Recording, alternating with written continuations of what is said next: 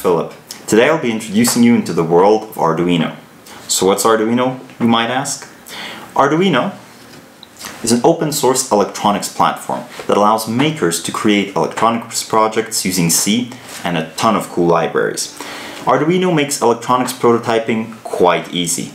You write some code, you build a circuit, you upload it to the device, and you're good to go. The best part is there's a huge community, the code is not too hard, and it's easy to get started. So hey, let's get started. Some basic Arduino anatomy to start off with. There's many types of Arduinos. They come in all shapes and sizes. Here is an Arduino Uno. This is an original Arduino device made in Italy by the Arduino Foundation, I believe it is. However, you're not just limited to official Arduino devices, as the project is entirely open source, so anyone, including you, can go make your own Arduino board. This means you can buy Arduinos from other companies. This one here is an Elegoo Mega, based on the Arduino Mega. It's a lot cheaper than the official one, and for the most part it is just as good. For this series of tutorials, we're going to be sticking with the Arduino Uno. It is a great choice for beginners and novices and even experts alike. It's pretty inexpensive, easy to get, and is a great beginning point.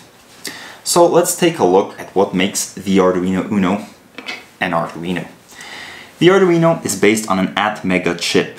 This is the microprocessor and kind of the brain of the whole operation. It is placed right here.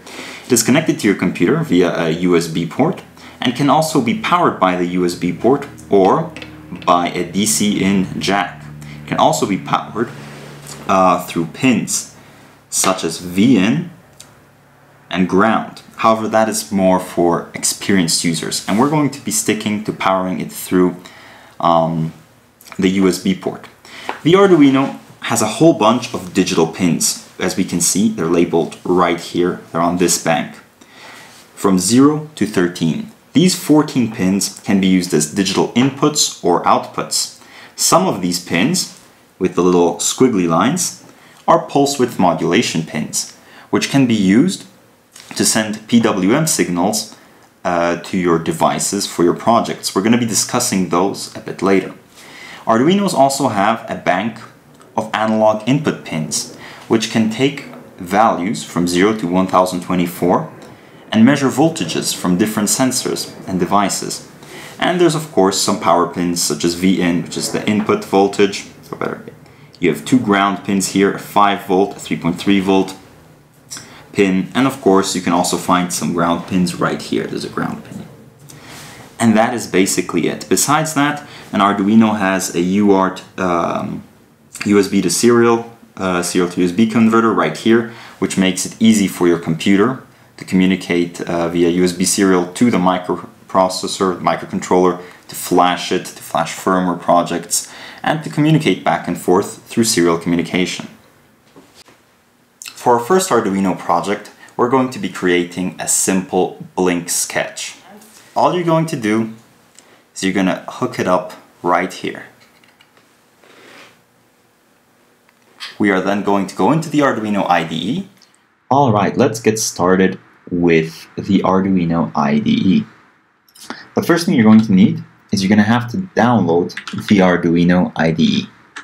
And the easiest way of doing that is by simply going to arduino.cc and then going right over to software, downloads, and then we're going to scroll down a bit, Arduino IDE, and make sure to download the appropriate version depending on your operating system.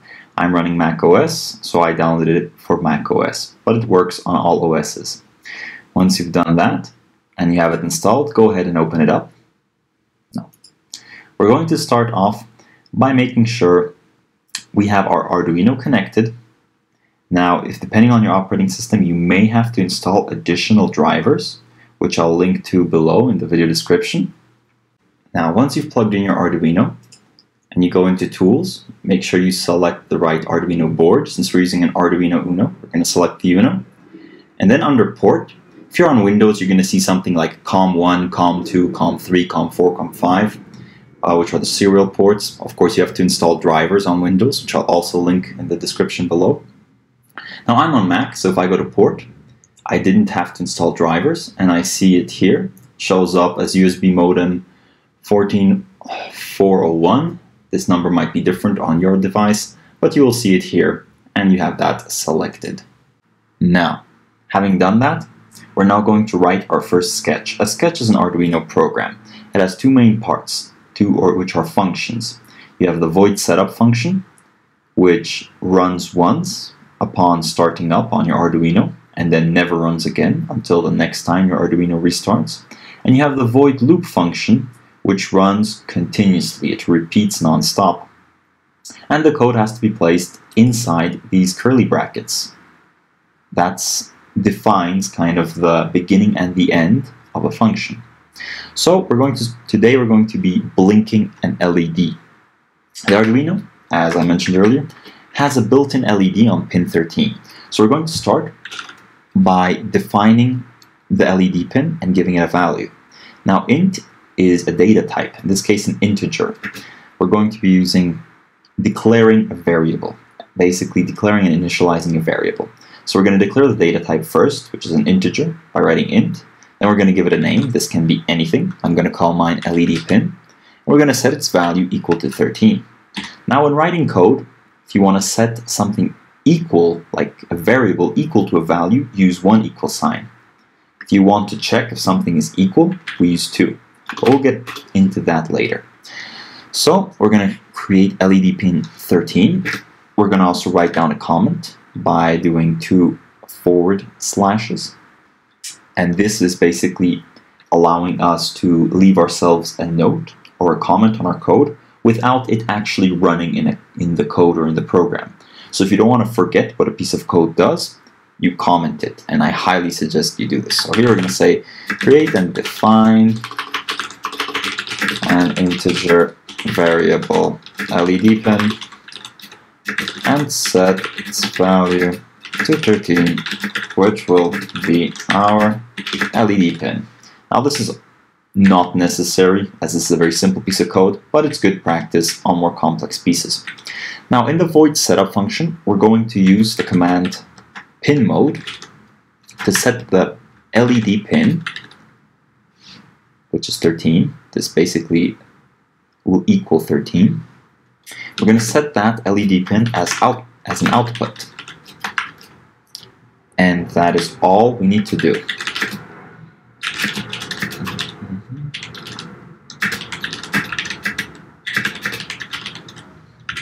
Now the Arduino knows that pin 13, called LED pin, will be an output.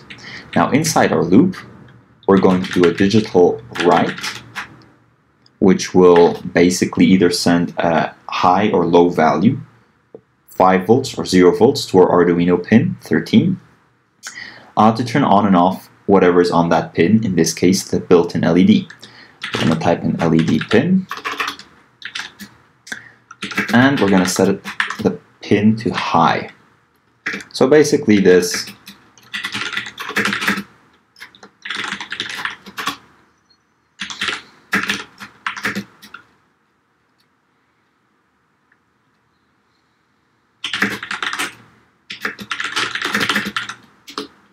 Now, it is important that after each line of code you include a semicolon to let the program know that's the end of the line of code. Next we're going to set a delay because we want this to blink. This is in milliseconds, so 1000 milliseconds is a second, so wait for 1 second, just 1000 milliseconds.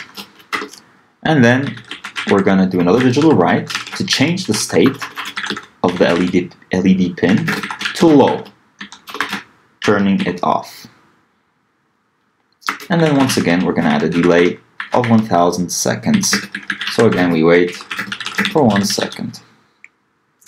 And that's it. Now if we compile this by hitting the check mark here, verify, we're going to want to save this. So let's save this as, say, blink, hello world. It now compiles. Oh, And here you see I made an error. Instead of putting a comma, I accidentally put a period.